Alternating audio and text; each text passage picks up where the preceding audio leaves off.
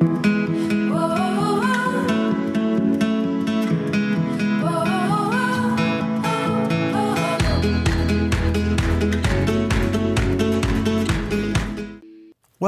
to the Let Go and Be Free podcast, a podcast for those who grew up in an alcoholic or dysfunctional family.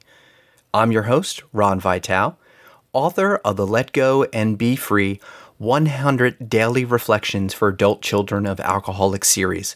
If you'd like to learn more, feel free to visit letgoandbefree.com. And with that, let's get on with the show. And welcome to this week's episode of the podcast. For this episode, we are going to recommit ourselves and rediscover the 12th and final step of Adult Children of Alcoholics and Dysfunctional Families World Organization's 12 steps.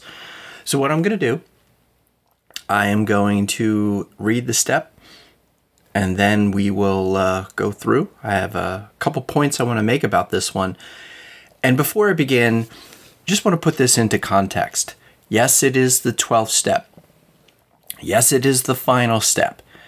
I first learned these steps back in, I think it was like 1993, 94. So we're talking about 30 years ago. And here I am now in 2024, still looking back and reflecting on these steps. I say that because I really believe it is important to put the steps in perspective. This is not something where you memorize the steps, go through them very quickly, and then you're done. I look at it, and this is just my opinion, it is a process. It is an ongoing process, like anything in life, that it's a journey. And it is not meant to be like a finish line. This is not something like you get a certification and you're done and you never have to do this again. Or you get a degree and you're finished. You go through your 4 years of school for college and you get your diploma and you're done. That is not how I see the 12 steps. You could choose to see it that way, but I would say that there is a richness and a wealth of experience around the 12 steps that takes time to be able to learn, because we are always changing and growing. We are not the same person that we were yesterday. And for me, when I look back, I am definitely not the same person I was 30 years ago. I'm different. I've learned. I've grown. I have made mistakes. I have done great things. I have done things I regret, etc. The 12 steps for me are a framework. They are something that I look to in times of trouble and in times of happiness, and when my life is going well. I use them as a guide. I use them as a tool to be able to help me employ the skills that I have learned in each of the steps. And I hope that my going through and doing this recommitment process has helped you look at the steps from a different perspective. Even though, like, if you've been following the podcast from day one, and we went through the podcast whenever it was, almost 2 years ago, still a lot has changed between when I started this podcast nearly 3 years ago and where we are today. The world has changed. We have changed. So let's start with that, and we can go from there. So step 12, let me read this out to you. Having had a spiritual awakening as a result of these steps, we tried to carry this message to others who still suffer and to practice these principles in all our affairs. And I'll read that again. Having had a spiritual awakening as a result of these steps, we tried to carry this message to others who still suffer and to practice these principles in all our affairs. So that's a lot to take in. And so, when I look at this step, I do believe that the important thing here is we basically want to share what we've learned with the steps with others. This does not mean that I go around with the big I love the 12 steps button on my shirt. This does not mean that, I knock on doors and say to everybody, hey, I love the 12 steps. That's not me. And that's not how I go about this process. In fact, most people in my life probably don't even know that, I am a spiritual person, that I follow, the 12 steps. I don't go around talking about, this kind of thing. It's not that I hide from it. There are certain aspects that I like to have private. Private in the sense of I don't want to specifically focus on something and make something, make other people uncomfortable if I'm getting into, discussions about my past, why I followed the 12 steps, etc. If it comes up, I will gladly talk about it. But I don't like to make it an example. And what I mean by that is I really do believe in the, show, don't tell. By people, when I interact with people, when they look at me and they see my actions and how I act, what I do, how I spend my time, the things I focus on, that, in my opinion, is how I am living the 12 steps. And I will, step out of this for a moment. It's also how I believe it's important to share our life values. I don't believe, in, holding a Bible and saying like, I am religious. Look at me. I am so religious. I believe it's more important to say, let me step up and let me help others. And by helping others, that speaks volumes of the type of person we are. When we denigrate others, when we call people names, when we try to dehumanize people, and we've seen a lot of that lately. I won't go into specifics, but let's be honest, we've seen a lot of that. I don't believe that that is healthy or helpful in any way. The only thing that does is divide people. And when we divide people, us versus them, it just creates more problems.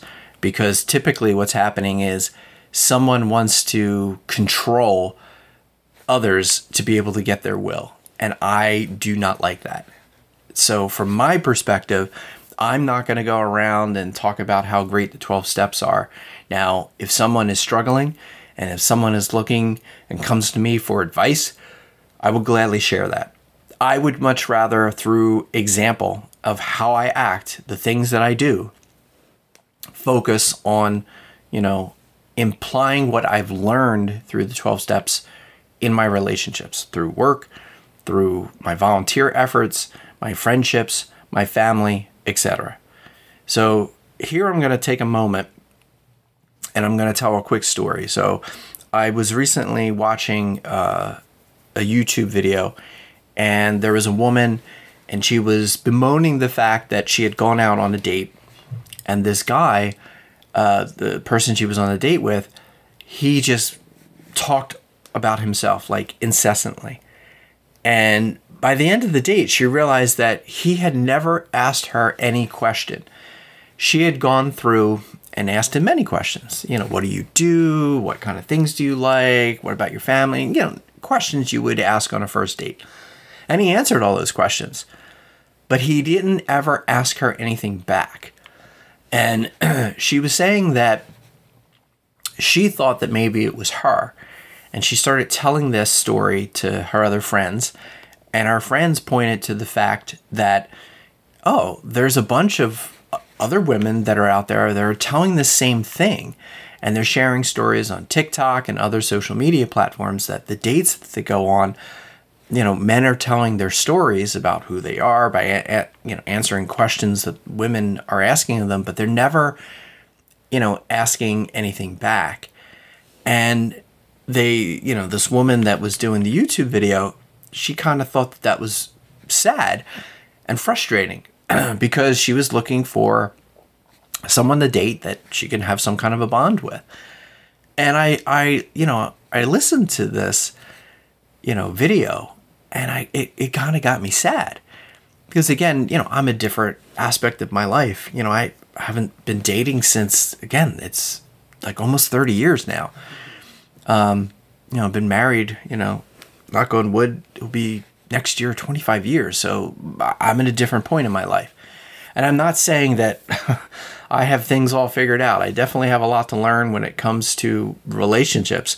I still work on, practicing my skills and learning different aspects of, how to be better in a relationship.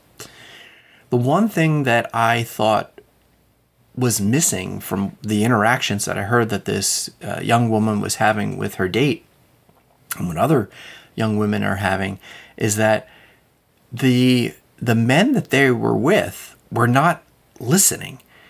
They were not being active listeners. And I think that is something that is extremely important, that I personally think that I have learned, through the 12 steps.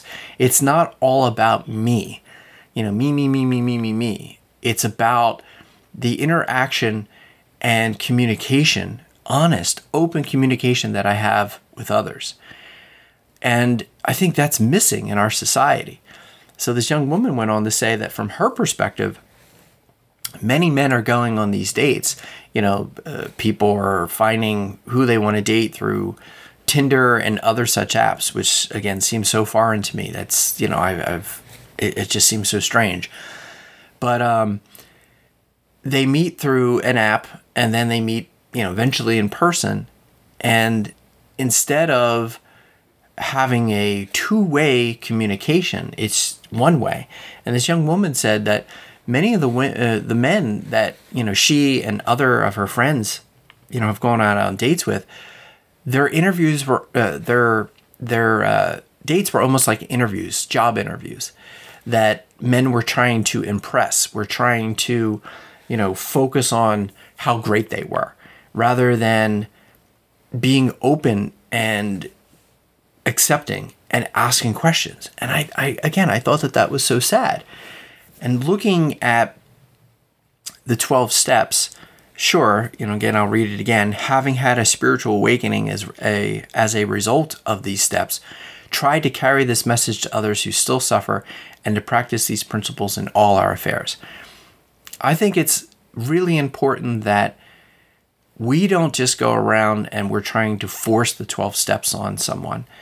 We have friends, we have family, we have coworkers. There are times when someone has gone through a rough patch, the argument, with a spouse, or, a boyfriend or a girlfriend, or problems at work, or problems with a parent, money problems, all kinds of things.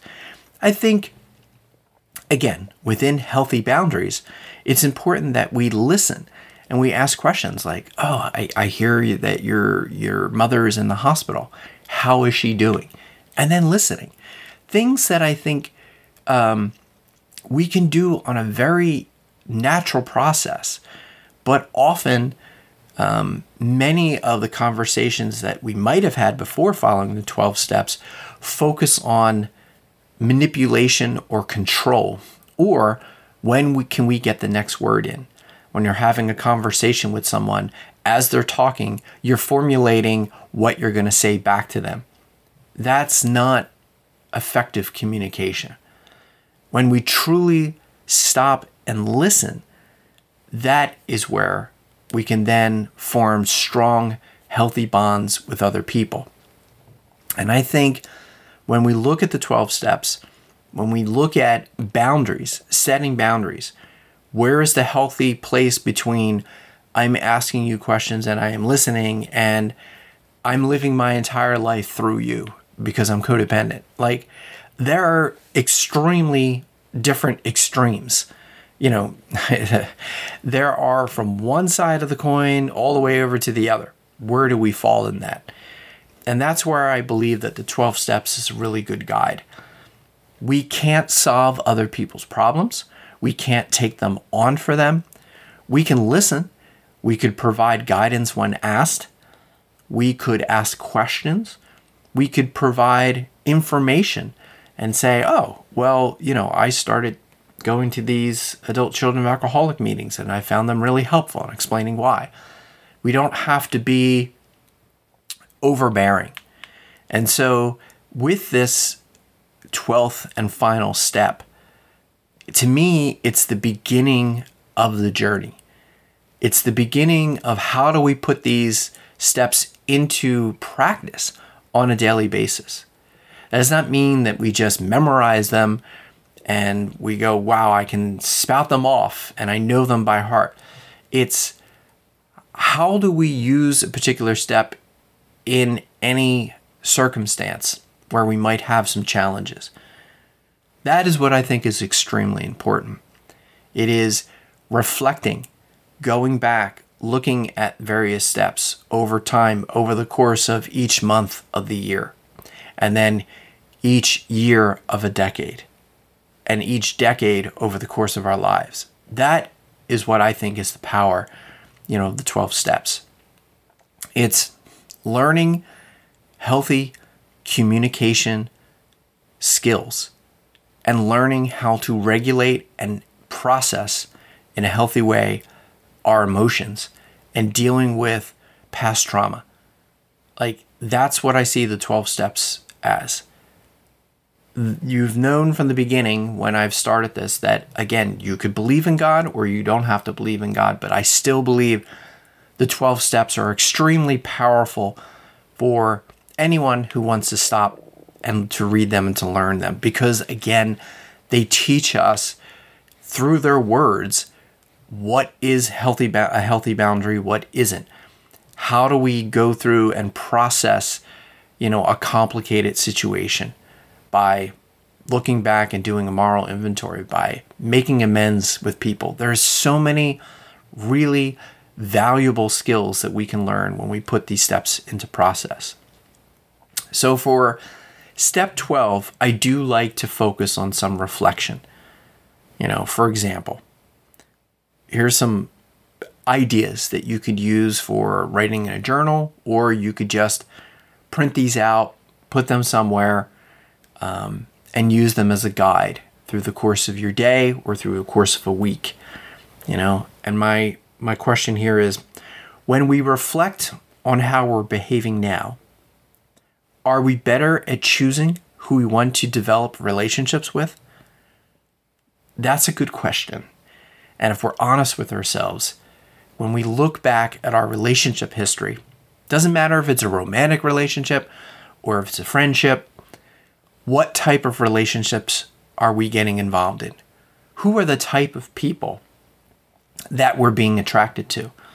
Are we being attracted to people who are unhinged and a bit dangerous because we want to save them, or we want to rescue them, or we're trying in some sick way to repeat patterns of what happened with our parents, and we think that this time we could just fix things and make things right, and that little child within us will feel better because in the present we were able to, almost like a wish fulfillment, go back in time and fix the abandonment that happened to us? It's a good question to ask. It's not one that you might want to discuss publicly, because you might feel a little embarrassed about this question. Take this privately. Think through that question. Like, who are you choosing to start relationships with? After you've gone through the 12 steps for a while, have you seen a change in that? Next question. Are we more aware and have stopped trying to control others? This is also another difficult question to ask ourselves, because when we look at it, when we focus on this, are we emotionally trying to manipulate people to get what we want? Do we put up these boundaries around ourselves to protect ourselves, but we use unhealthy coping mechanisms? Do we use denial? Do we freeze people out because we want to get what we want? Do we use sex as withholding because we don't, want someone to get close to us because they did something to us, like in an argument, a disagreement? Like, how are we trying to control and manipulate others? And why? That's a really good question to ask. And again, through the 12 steps, when you reflect on the skills that we've learned, that's a good one to say, have I stopped doing that? Am I doing it a little less, etc.? Next question. Are we focusing more on self-care and are using the skills we learned to help our inner child? This is, I think, extremely important. The 12 steps have taught us how do we handle our feelings? How do we look back at our past? How can we look at a problem in the present and be able to focus on something that is extremely helpful to us? That's something that we may not have looked at that from that perspective before. We may have thought, well, just going about my day, just trying to survive, trying to get a paycheck, trying to raise the kids, trying to deal with my parents, trying to do this, trying to do that. And we're just floundering around like lost at sea. But when we focus on self-care, making time for ourselves, and some of you might say, I don't have time to do that. Well, then that means you need help. And if you don't have help, how can you get the help that you need so you could carve out some time for self-care? And what does that self-care mean for you? Is it going to a therapist, going to a 12-step meeting, writing in a journal, talking with a trusted friend? What does that mean? And how are you making that time for yourself? And the last question, have we stopped looking for acceptance from others and truly love ourselves for who we are? When you look in the mirror now, can you look in the mirror and say, I love myself, all for who I am? The quirks, the good things, all the things I've done, do I love myself? In the beginning, it might be really difficult to do that because you might be embarrassed or ashamed of some of your behavior over the years. But when you're looking and learning about the 12 steps and reflecting on them, again, you're going to learn skills. You're going to be able to practice better communication skills, better self-care skills. And when you put the whole package together, looking through all the 12 steps, focusing on how to really make a difference with yourself each day, that's going to make, over time, a change in how you perceive yourself. Because for once in your life, you're taking care of the hurt that you have from inside and you're looking to solve that instead of trying to solve that from outside influences, getting thrown into infatuation and romantic relationships, thinking that that's going to solve your problem, or constantly working, thinking the work is good and it's going to numb the pain that you feel, or using food or alcohol or sex or drugs or whatever it might be to put this veil over you around the world. So that way you think, oh, I don't have to deal with those past icky feelings. There's a lot that we can learn from the 12 steps. And I do think that when we reflect on them and focus on them, not only can we make a big difference in our own lives, but from our examples, when we go through life and we apply those skills that we've learned, the people around us are going to see that we've changed. They're going to see that we've grown. That is how we're going to be able to spread the message of the 12 steps without literally trying to beat somebody over the head or convert somebody. That's not the point of the 12 steps. It's about building boundaries with ourselves and others, having healthy communication and healthy relationships, and finding happiness in your life. So again, this is the end of the journey for us, recommitting ourselves to the 12 steps. I do hope that you have found these episodes helpful, and I do hope that however you decide to go moving forward, that it's going to be something that's going to be healthy and happy for you. As we're getting closer to the end of the year, again, I put my ask out looking for people to join the Substack subscription, become a family member, so you get the extra members-only podcast episode each month and any of the other members-only postings that take place. And again, if you haven't picked up one of the 4 volumes of the Let Go and Be Free books, please do so. They are a great resource for you. Again, each book has over 100 days. So in each day you can get up and you can read, one day through the journey of the year. And I've given extra So again, if you get all 4 volumes, there's 365 days, you'll have 400. So over the course of each year, you'd be reading different entries, reflections at different times. And I think that's really powerful because it gives you a snapshot into your past and how you can use different skills and give you good things to think about, the focus on different tools on how to live a healthier and happier life. So again, thank you so much for your time. And as always, please be well.